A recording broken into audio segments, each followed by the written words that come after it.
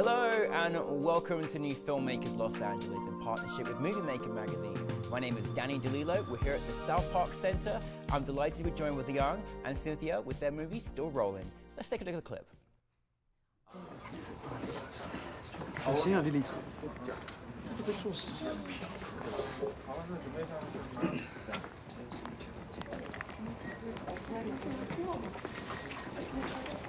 帮忙。来。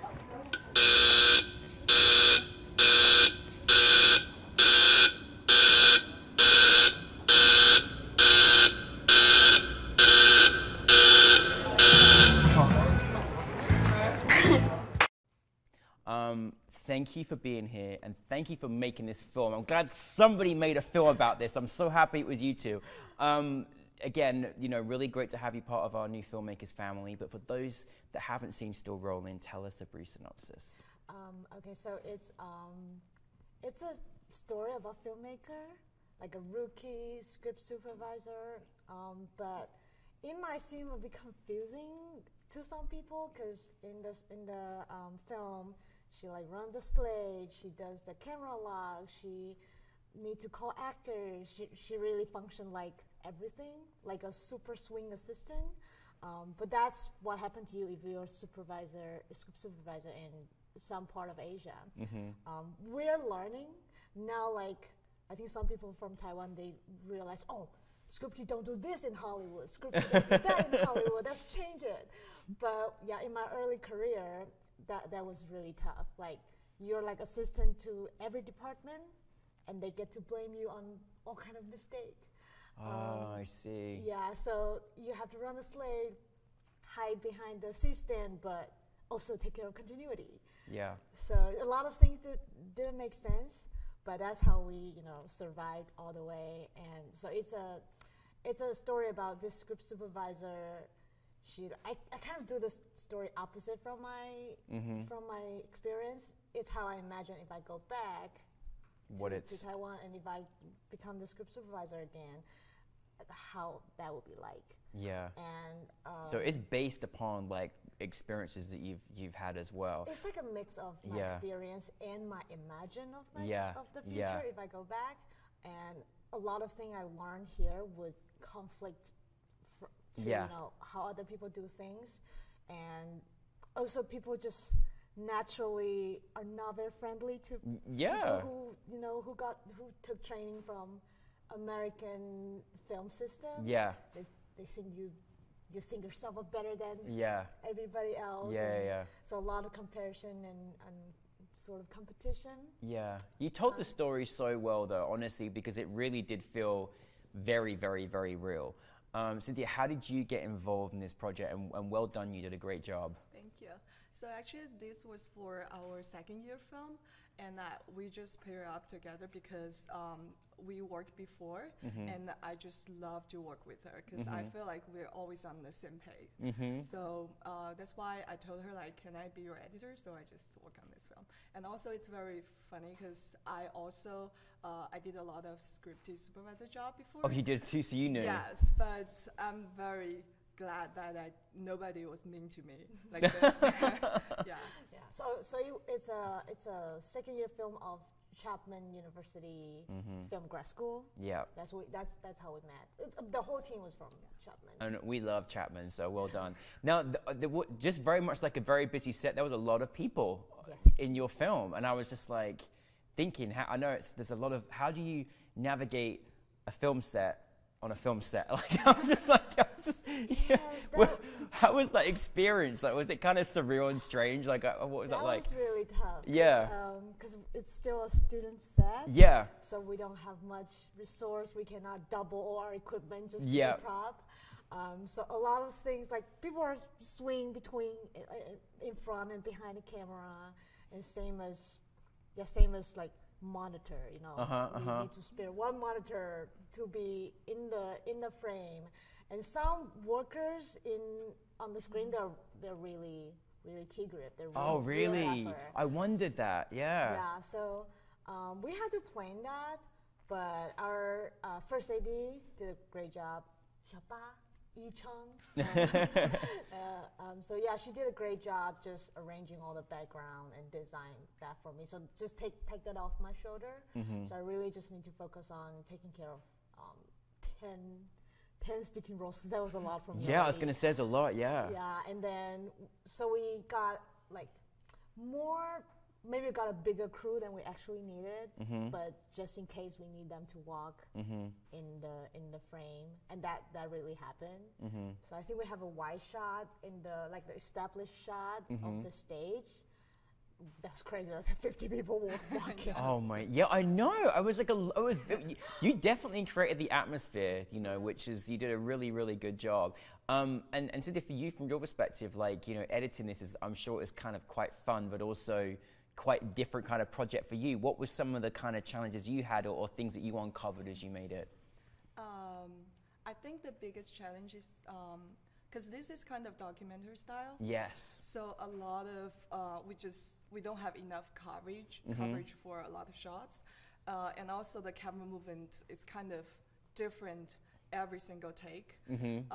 So sometimes I had to even reverse the speed or like reverse the shot, flip the shot a little bit to make it like make sense. So and I really enjoyed cutting it because I had a lot of freedom to try different things, especially like in the ending, we had to like cross-cutting the on-set scene with the karaoke scene. Rap party? Yes, the rap party, yeah. So I got to had a lot of fun, try to match the shots.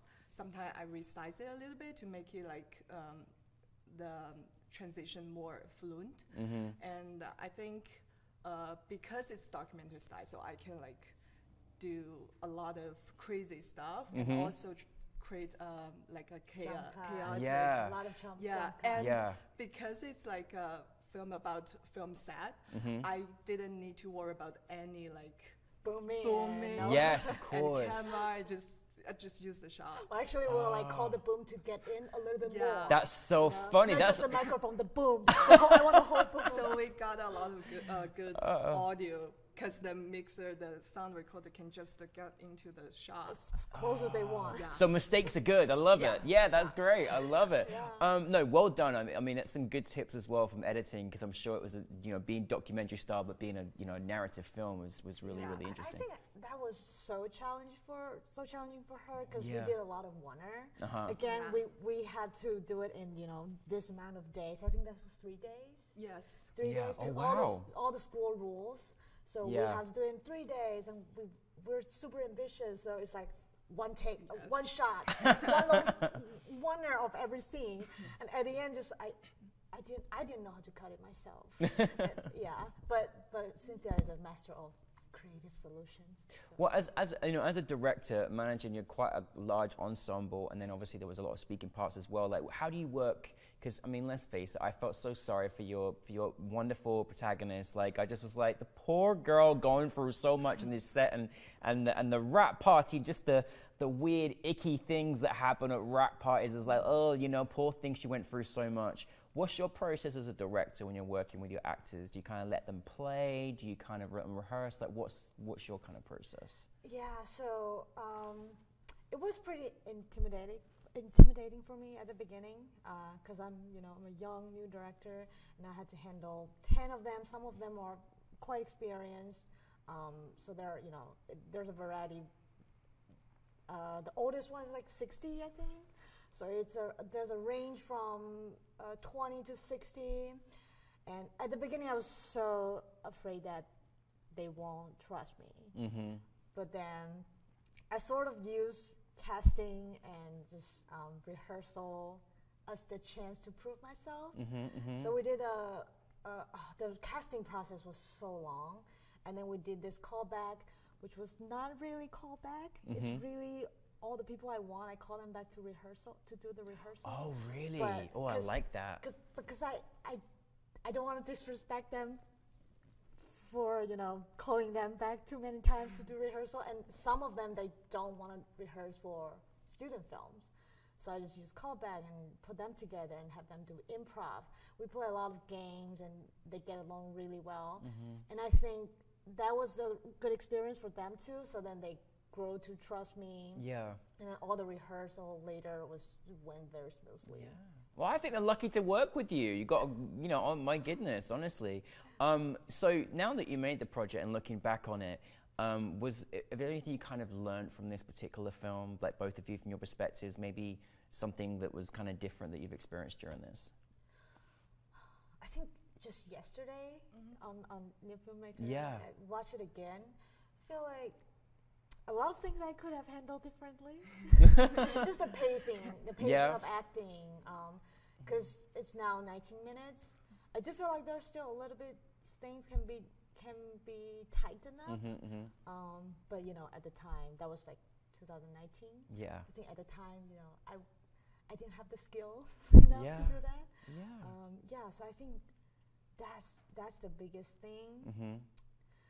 The rest, I mean, I hope we could have do it in a bigger studio or something, but that's not really something I had. No, you did a great job though, you know, and it was really good. That was actually a tiny studio. Yeah. We had to build this like ancient Chinese costume drama set. I love it. Yeah, that was a great set, by the way. Really good production as well. How about you, Cynthia, from your perspective? I feel like the biggest thing I learned from this is you can never complain you don't get enough footage, because you can always make something out of it. Because like editing is a very creative process, so you can always try different way to make it work. No, most definitely. Yeah, after this film, I've been working on a lot of documentaries. Oh, really? So I just really enjoying this process to make something that seems like impossible, but actually possible. Yeah, no, fantastic.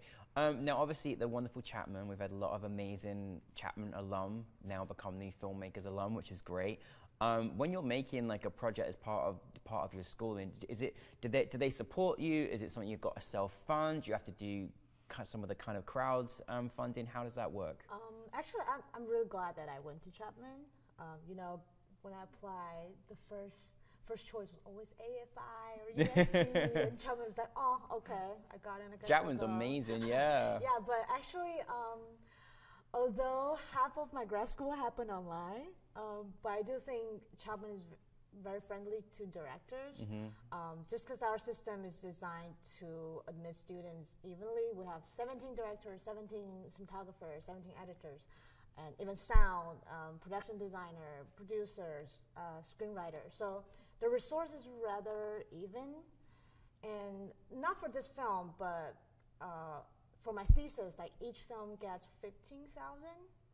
Yeah, although that's, you know, the tuition we pay throughout the 2 years. Yes. But still, and we got equipment, there are stages at school. So I do think it's resourceful. Yeah.